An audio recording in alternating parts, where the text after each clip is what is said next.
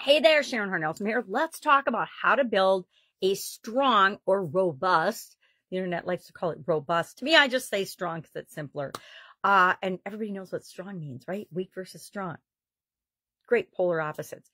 Influencer partnership program to supersize grow our business. What the heck is that? We've talked about partnerships. We've talked about influencers. We've talked about different strategies, but today we're going to kind of merge it together and partnerships as well. And we're going to combine all those and create an influencer partnership program, a strong one, a good one, a solid one to help build, grow, and supersize our business. Well, how do we go about doing that? Why would we want to do that?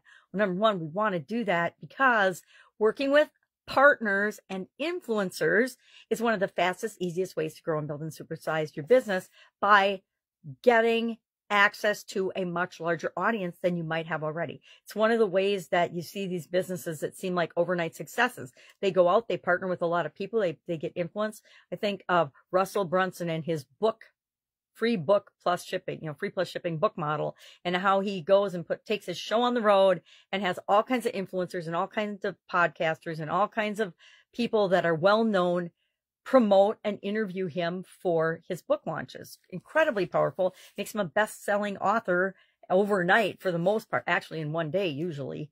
And other authors are doing the same thing as well. There's lots of people out teaching how to do that. And that's using the power of influencers to get the word out, to enhance your brand, to get more people exposed to your brand. It's kind of like the old days of television advertising when you wanted to just get your name out there to reach a lot of people. Now, there's things we want to keep in mind when we're working with any type of partners, but with influencers as well, and especially, I think. The first thing is we have to pick our partners extremely wisely. As someone who's divorced, I know exactly what I'm talking about when it comes to picking the right and wrong partners for us and for our businesses. And it's much the same thing as a marriage. You don't want a fly-by-night, short-term influence or exposure. People see right through that, and the credibility and the trust that you're looking for by partnering with influencers is lost if you just hire one person to be an influencer and sponsor your product. There's so many opportunities with social media nowadays to find influencers that you just pay and they get you 1,000, they get you 100,000 or 1,000,000 likes or new followers or whatever, but they're all just temporary short-term things. And we want to stay away from the short-term hacks, tricks, tips, and things, and go with strategies that are proven and will help our business to grow for the long run, right? I don't think any of us start our businesses thinking, hey, I'm only going to be in a business for a year. I'm going to grab as much money as I can, and then I'm done. If that's your philosophy, you probably aren't listening to me.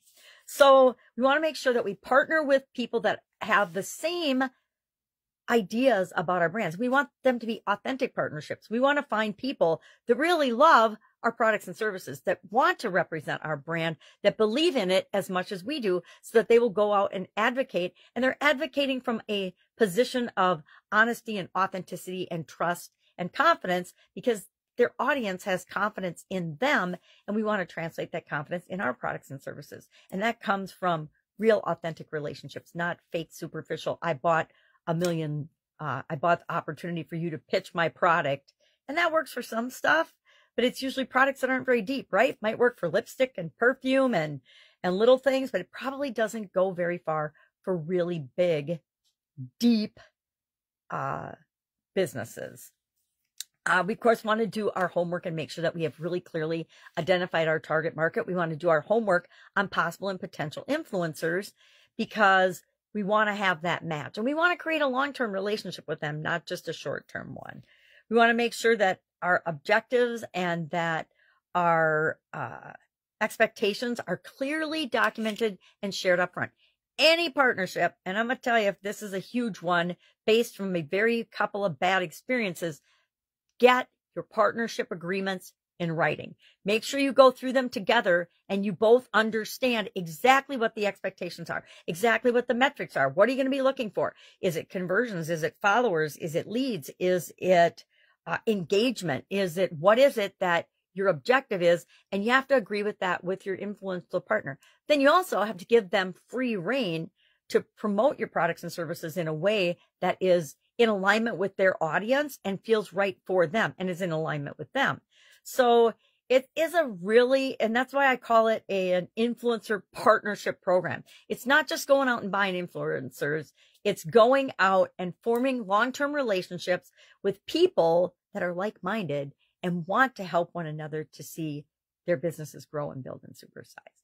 So I got some more stuff, but I'm going to skip it today. You know, I'm going to talk about always continuous improvement, looking at your program, starting it out, implementing it, testing it, tweaking it along the way, continuous improvement, right? I always talk about continuous improvement. Why? Because we always got to be continually improving our businesses and our life and everything. That's what we're here for. We're here to grow. We're here to become more better versions of ourselves. So I'm curious, do you have an influencer program? Have you ever worked with an influencer before as part of your business growth strategy? I've helped a lot of people get connected with the right influencers for them and set up their influencer partnership programs. And again, it's got to be a partnership. It's got to be long-term, or, you know, assuming, of course, that you're in the business for the long term and to make the world a better place. All right. Share in the comments below your experience with influencers. And, you know, the good, the bad, the ugly. I like to hear it all, and we can learn from one another. Have an awesome day. I'll, of course, be with you tomorrow with another interesting strategy to help grow and build and supersize your business. Have an awesome day.